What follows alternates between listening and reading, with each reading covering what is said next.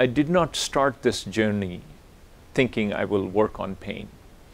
I was a student at Oxford. I had received a Rhodes Scholarship to go from India to Oxford. And my supervisor wanted me to study hormonal and metabolic effects of anesthesia in babies who are born by cesarean section or by, after some kind of anesthesia being given to the mother. And when I started reading about this subject, I found that there was very little known about anesthesia and its effects directly given to the baby. So I started working on this area. Also, as a junior doctor, I was taking care of critically ill babies in the newborn ICU. And I found that whenever they went for surgery, they came back with extreme degrees of shock, extreme degrees of clinical instability. And so I was quite puzzled as to what is happening in the operation theater that is resulting in this degree of critical illness in babies. I decided to study this and decided to look at the stress response of newborn babies undergoing surgery and anesthesia. And my initial expectation, my hypothesis, was that babies don't have much of a stress response because their endocrine system is not developed. When we actually measured the hormone and metabolic changes, we found that their hormonal response was 5 times that of adults who are undergoing similar surgery. So that was very surprising. I said, is this because the baby is very sensitive to what's happening in the operation theater? Or is it because of something we are doing to the baby? So that's when I started going with the baby from the ICU to the operation theater. And I found babies were receiving large dose of muscle relaxant medicines. So basically they're paralyzed, unable to move. And their body was being cut up and, operations were being done with minimal or no anesthesia. So I was very surprised when I saw this and I said, this can't be right. It doesn't look right. And so we designed some randomized clinical trials. Basically, we did some clinical studies where we assigned babies to 2 different groups. One group got the standard anesthetic approach. The other group got more potent anesthetic drugs appropriate for the level of surgery being done.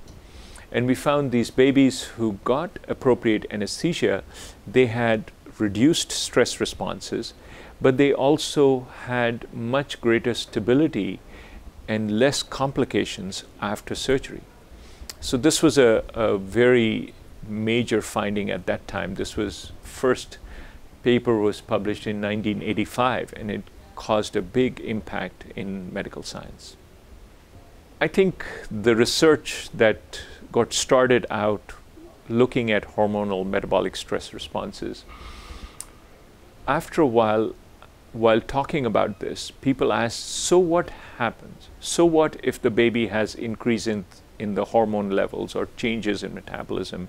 What does this mean? I mean, it doesn't mean anything. And that's when I started thinking about, if the baby is feeling so much stress, releasing such strong hormonal responses, then could it be that the baby is feeling pain? And that's how, by accident, I got into the field of pain research. At that time, the traditional knowledge was babies don't feel pain. They don't have nerve fibers that are myelinated or covered with the myelin sheath. They don't have the receptors, etc. And so I started putting together all the information and showed that all the elements that you need for pain perception are actually developing quite early.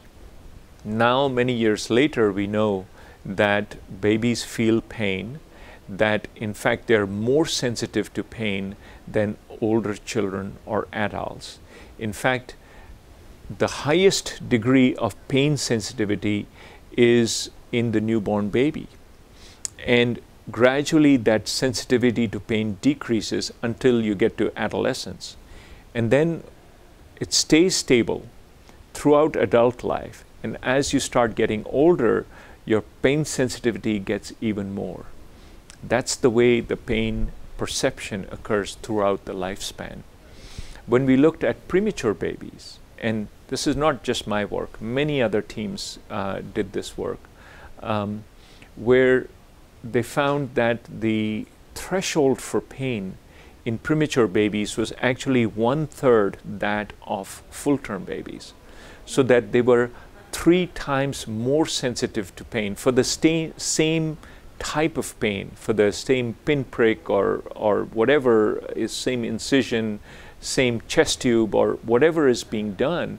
They have much greater sensitivity to pain in the premature babies as compared to full-term infants. So if a premature baby is so sensitive to pain, why is that the case?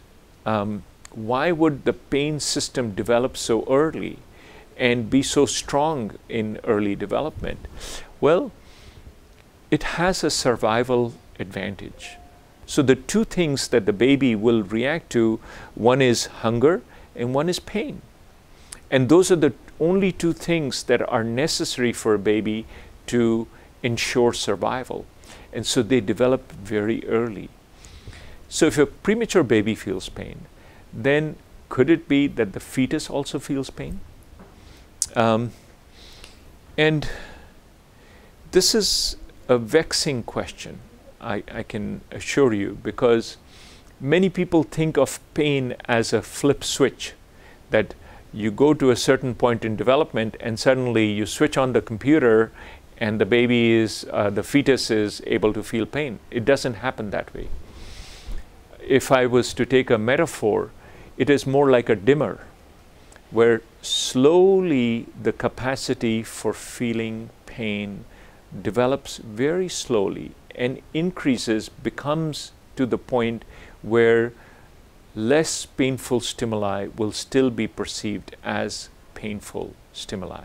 So that it may be that early in gestation, if you have a crush injury to your entire leg being crushed, for example, that may get through to be registered or perceived as pain. But a pinprick may not be registered. At a later stage, maybe the crushing injury, a cut in the skin, etc., may be perceived as painful. But again, a pinprick will, or a needle stick will not be perceived. Then you get to a point where the pain system is fully functional. So it's more like a dimmer switch that slowly turns on the sensitivity to pain.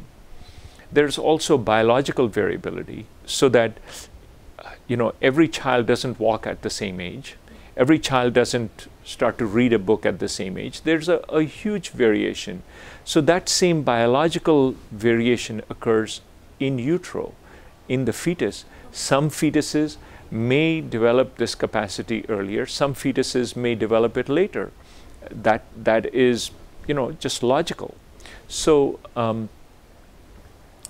I cannot say at what point in time that a fetus will be capable of pain perception.